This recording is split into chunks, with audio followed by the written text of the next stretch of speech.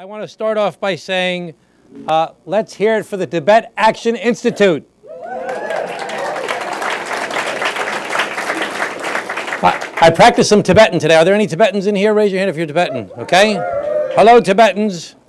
Thank you for your work. I think that we've all believed ever since, since I was a little boy, when Nixon went to China, and since that time, we've always believed that the more the Chinese were exposed to our way of life, to our democracy, to our capitalism, to the Western world, that they would adopt our ideas, that they would become more like us.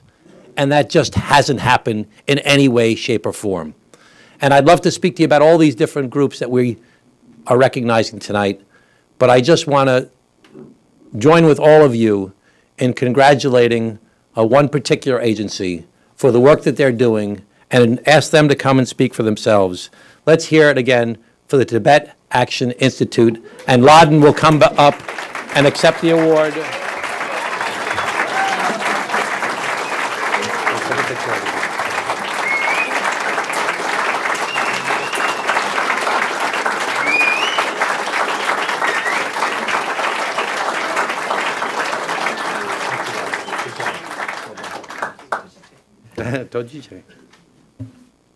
Thank you.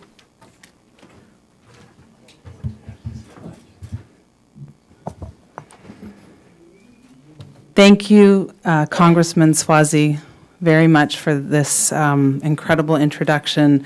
And thank you to the National Endowment for Democracy for this incredible honor and for standing in steadfast solidarity with His Holiness, the Dalai Lama, and the Tibetan people for decades. In June 1989, I was 13 years old, watching coverage of the students protesting in Tiananmen Square with my father. I will never forget the newfound feeling of hope and possibility that this could be the moment that would change everything. That might mean my dad could go home again to Tibet after 30 years in exile. At that point, Tibet had been rocked by protests for nearly 2 years, and martial law had been declared in Lhasa that March. Just weeks later, seeing 1 million Chinese citizens taking to the streets, it seemed as if change had to be imminent. But that opportunity for change was lost, and not just because of the crackdown, but because in the years that followed, the free world lost its way in holding Beijing accountable.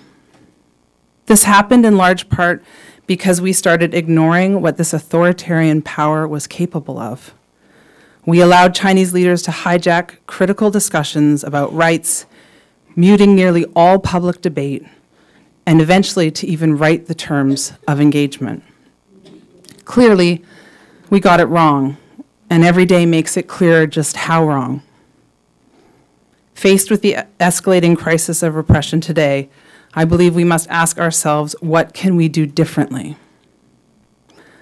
The answer lies at the heart of what the students did in Tiananmen Square and what the Tibetans did in Lhasa in 1989. The answer lies in courageous, principled, unyielding action to fight for what is right. If 6 million Tibetans, armed with nothing more than nonviolent resistance, and the Buddhist monk as their leader, can stand up to China time and time again, so can the rest of the world. As they have shown us, we have to speak truth to power, using every tool and avenue available to engage in bold, creative, and strategic resistance. And as part of this, like-minded governments need to confront China as one, engaging in joint public initiatives to support Tibetans and all others fighting for their rights and freedom. We are here today not just to mark a historic moment or because things have gotten so much worse, but because we have to act, to right the wrongs of the past, and to pick up from that moment 30 years ago that was alive with hope and possibility, and this time to get it right. Thank you.